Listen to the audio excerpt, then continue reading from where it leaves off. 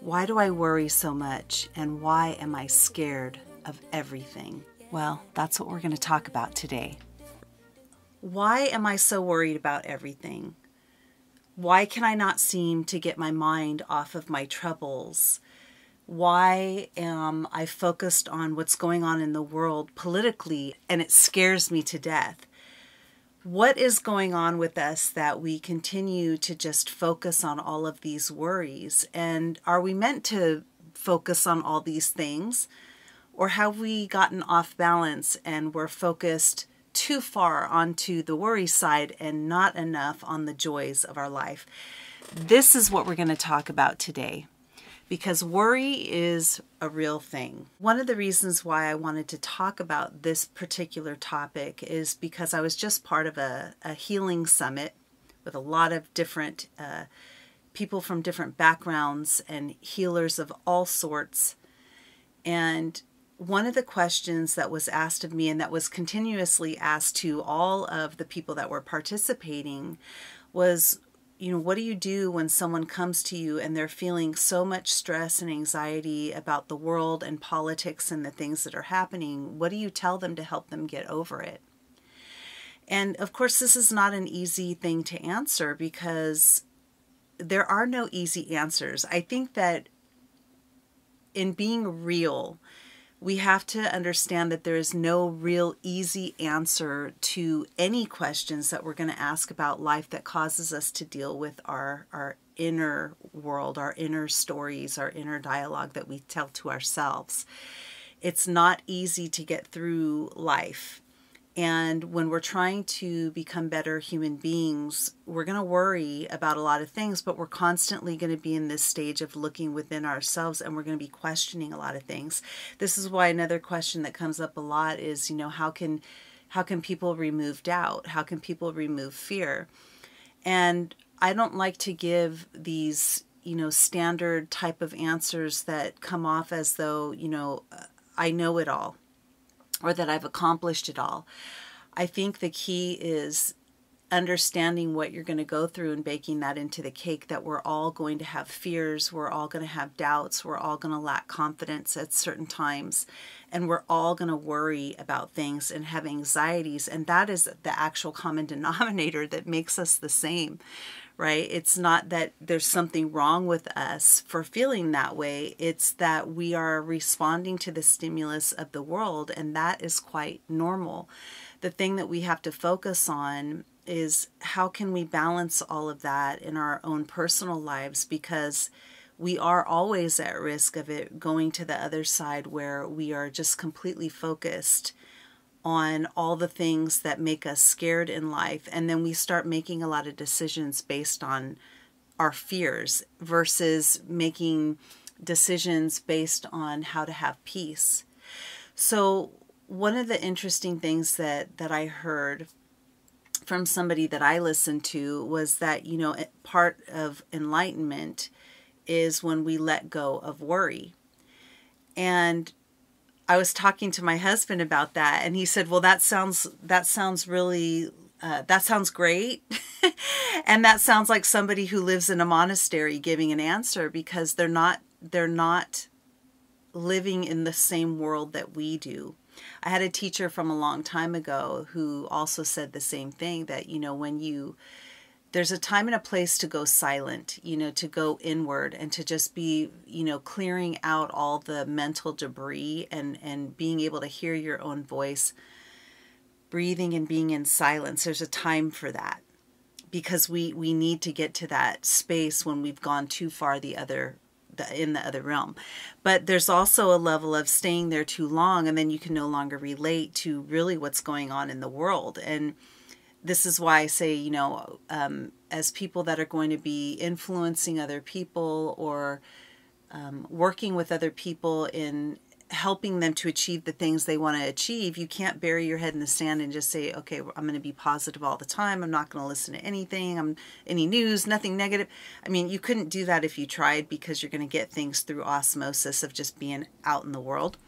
But if you're not out in the world at all, you can do that quite well, but then you're not understanding the real stresses and the pains and the suffering that people that are living in the world are going through.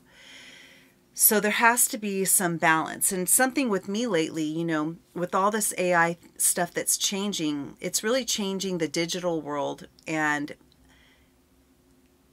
it's, from hearing other people talk too, it's creating a lot of fears in people with their own businesses. A lot of people are 100% digital and online. And AI has really changed a lot of that for people. And it's made people really nervous.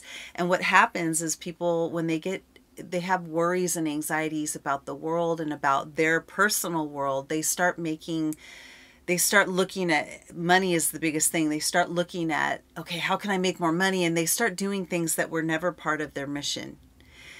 And this is where, that thought process of, if you could just stop worrying about everything and just keep doing the mission and the thing that you love.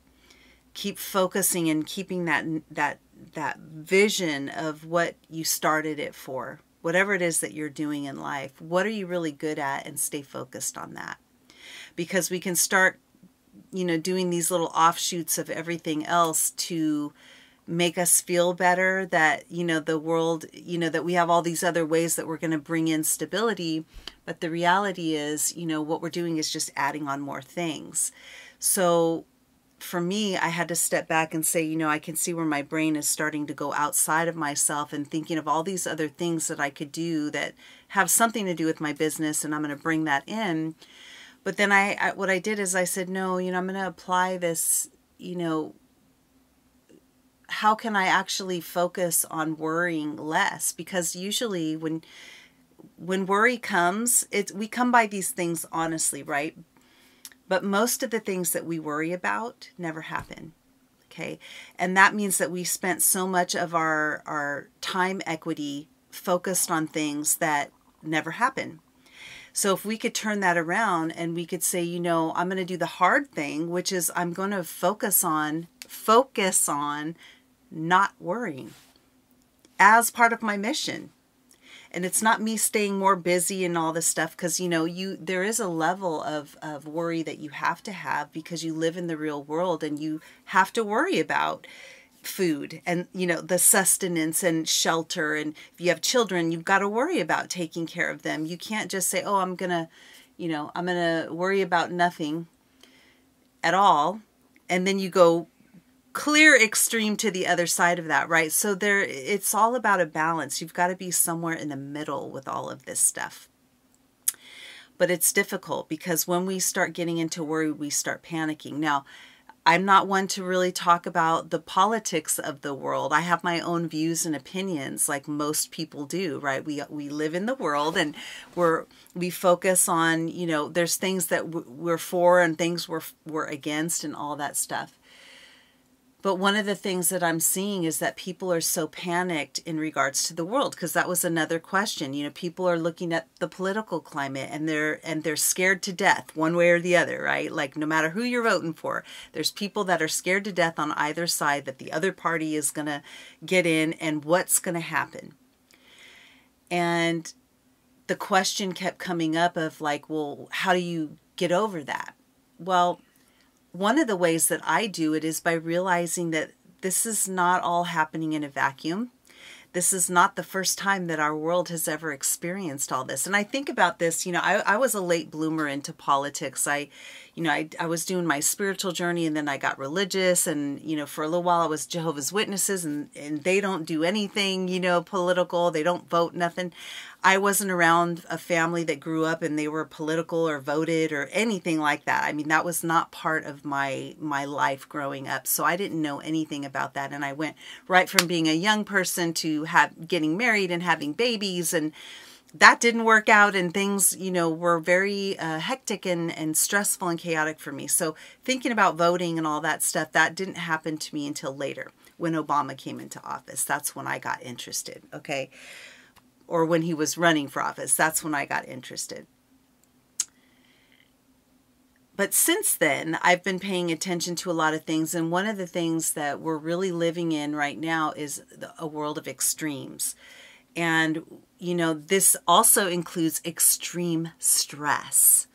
And this is why we have to really focus on realizing that if it helps, You know, you can go back through history and see that all the things that are happening in our political climate right now, it's not the first time.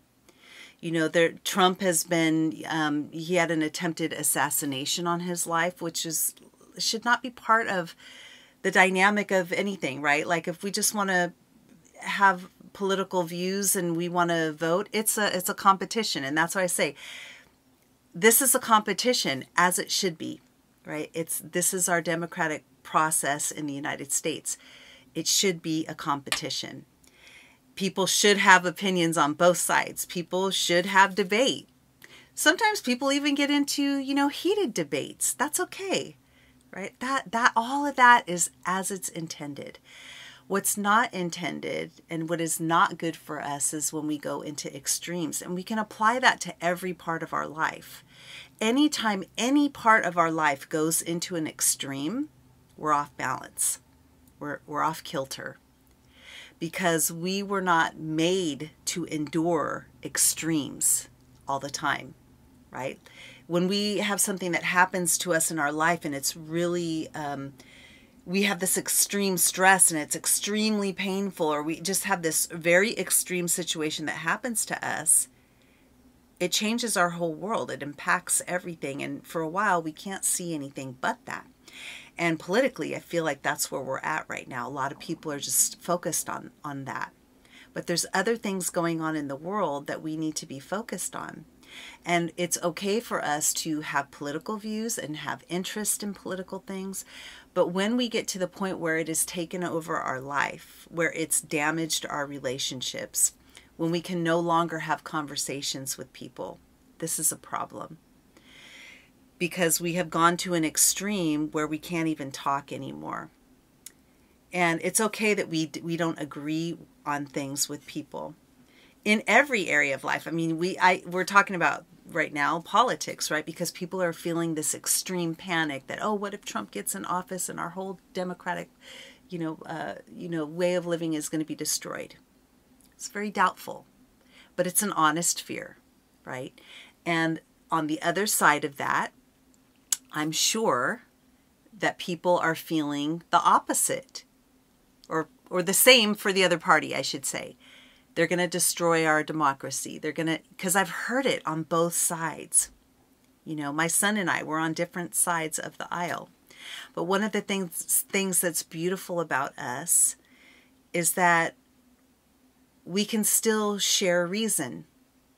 We can still respect one another's point of view and not try to convince the other person to change their view. We can have conversation.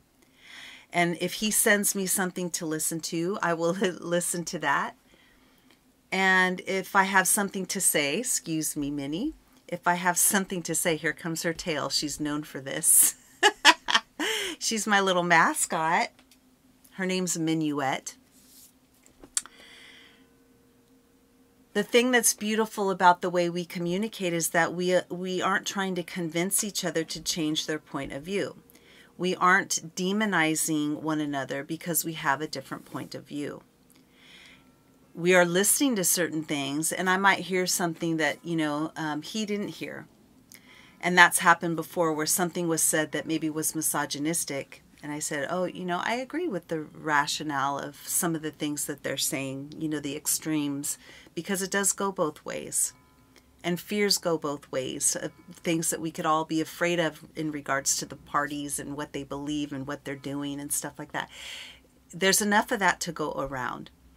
But the thing that we can't forget is that, one, we have to be decent to one another.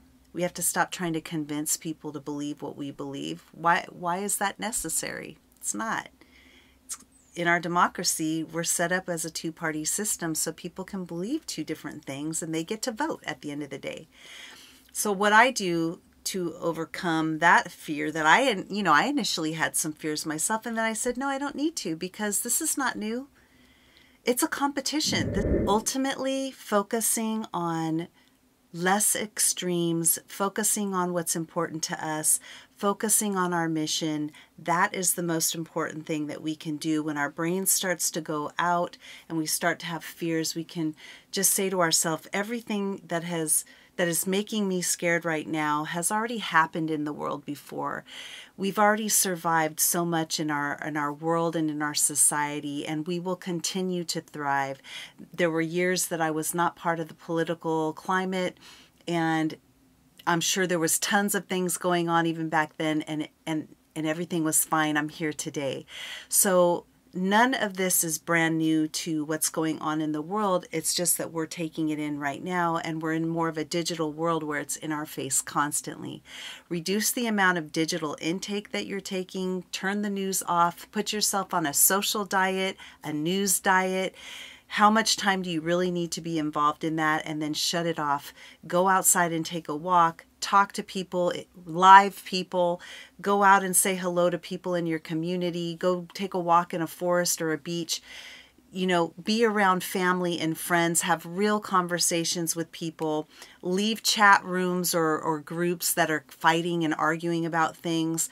And take in a little bit at a time, but know what your limits are. And avoid extremes and avoid filling the gap with things, with all these other things when you're worried and scared about things, and really just go more focused on what you've already been working on. Stay focused on that, and stay focused on love and peace. Take a deep breath. Let it go. You know, realize that you don't need to be in extremes, and anything that you're stressed out about right now, there's a certain level of stress that you're going to have because you're alive and living in the world. You're not in a monastery. But the extremes, that's the uncomfortable part that we don't need to be part of. And we can choose to not participate in extremes by putting limits on things for ourselves so that we don't keep feeding the beast internally. So what did you get out of this? Leave it in the comments. 1 step forward, 2 steps backwards, yeah.